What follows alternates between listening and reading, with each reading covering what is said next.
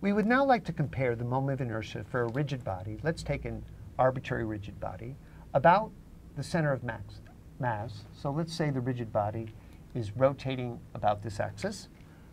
And what we'd like to compare that is to the moment of inertia, say, about a parallel axis that's also going through the rigid body. Now, let's recall how we define moment of inertia.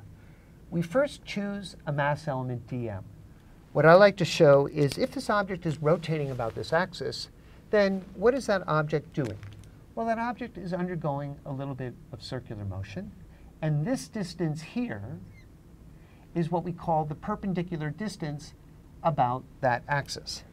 And let's indicate this is for our element dm. So this perpendicular distance is what shows up in our definition for the center of mass moment of inertia about that axis. It's the integral of dm rcm perp. Now again, quantity squared. What is this distance? This is the perpendicular distance from our dm to the axis of rotation. Imagine it's doing a circle, and that's the radius of that circle.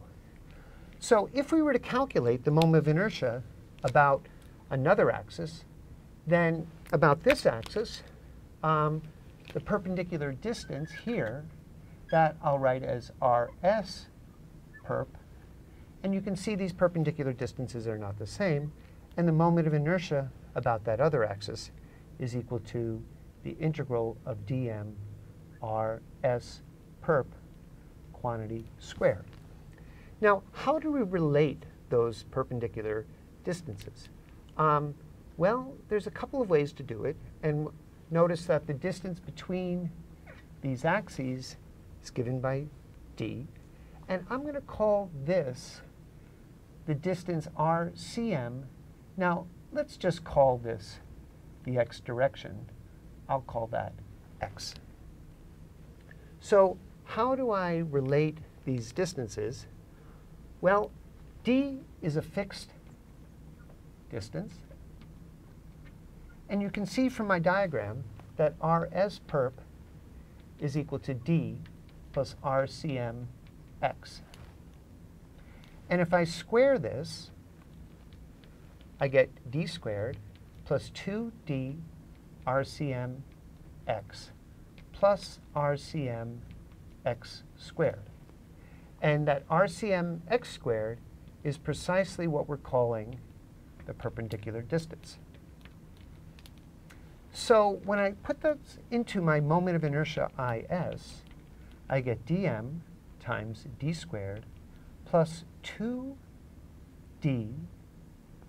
times rcm x plus, this parentheses, rcm perp squared. Now, I'll separate this into three terms. The first term is dm times d squared. This is an integral over the body.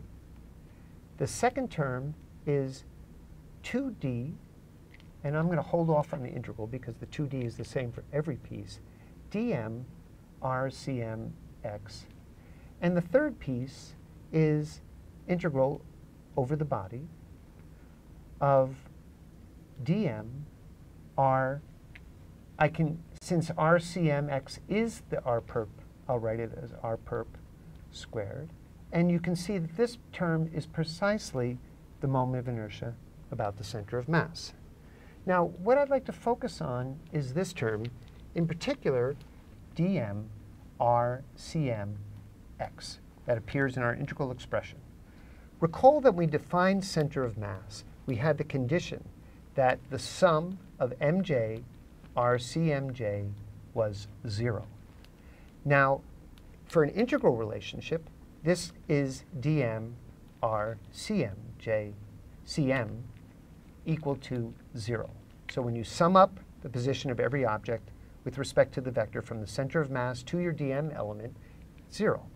What does this say in terms of components? In terms of components, each component separately vanishes, so we have the condition that cmx is 0. So that term is 0, which is precisely this term. That's 0.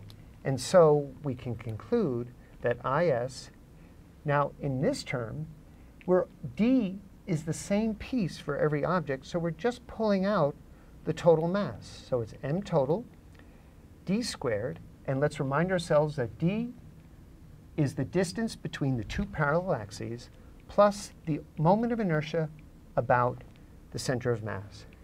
And this result is called the parallel axis theorem.